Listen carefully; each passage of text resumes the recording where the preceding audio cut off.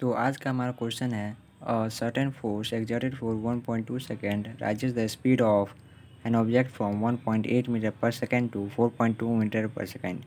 Later, the same force is applied for 2 seconds. How much does the speed change in 2 seconds? तो हमें यहाँ पे time दिया है 1.2 सेकेंड, इनिशियल वेलोसिटी दिया है 1.8 मीटर पर सेकेंड एंड फाइनल वेलोसिटी दिया है 4.2 मीटर पर सेकेंड। तो सबसे पहले हम यहाँ पे एक्सीलरेशन निकाल लेंगे।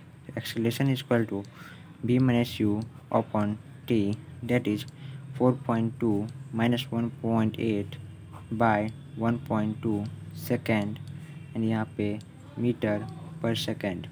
तो यहाँ पे हमारा ये आ जाएगा 2.4 बाय 1.2 मीटर पर सेकेंड। यहाँ पे हम कट करेंगे तो हमारा आ जाएगा 2 मीटर पर सेकेंड एक्सेलरेशन, इतना आ जाएगा। अब हम यहाँ से निकाल लेंगे as we know that. Now अब हम आगे क्वेश्चन का आगे का प्रोसेस करेंगे। Now as force applied is the same, then it will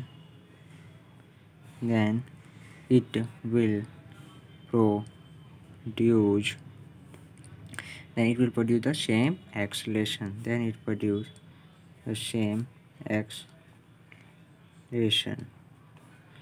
तो क्वेश्चन में पूछता है हमारा change in speed.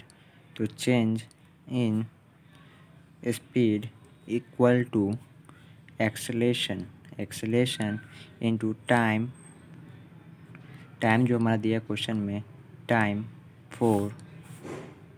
For which force is applied,